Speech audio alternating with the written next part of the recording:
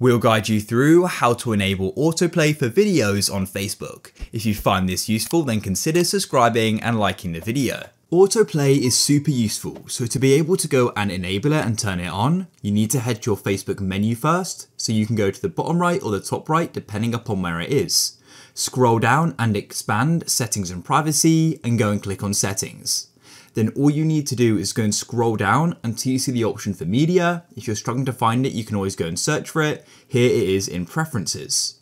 Then in media, you can go in to autoplay. And as you can see, you can then choose how it goes and works. Either it may be set to never autoplay videos or on Wi-Fi only, or on mobile data and Wi-Fi. So for me, I wanted to have it on mobile data and Wi-Fi, and that's it.